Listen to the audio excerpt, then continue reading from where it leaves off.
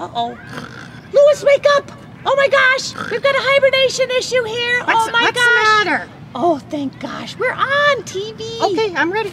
Hi, everybody. Welcome to Take Two with Kitty and Louis. I'm Kitty. And I'm Louis. And today we're talking about mistakes. Oh, I've made a few of those. Me too. Uh-huh. Like the time I interrupted you when you were trying to tell your story. Oh, when I went on that trip to Italy? Yes. And you pretty much told my story. You interrupted so much. I remember that. I kept telling about that statue and I just went on and on. You are a good storyteller, I'll give you that. Well, and you forgave me. Thank you very much. Well, you said you were sorry and you made it right. I made a mistake and I made it right.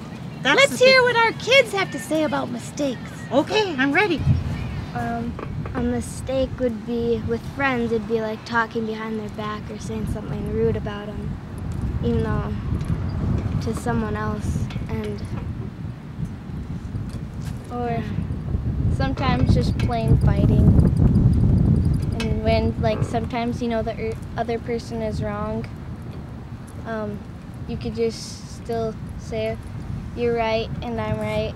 We both have different opinions. You should always tell the truth, because you just get in bigger trouble.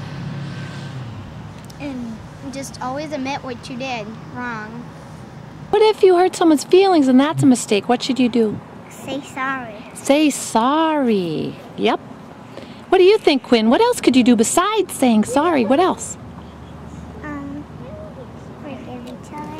Wow, I guess everybody makes mistakes. That's right. I'm glad I'm not the only one. That's right. That's it for now, right? See you next time. Thanks for tuning in. We'll catch you on the flip side. Yeah.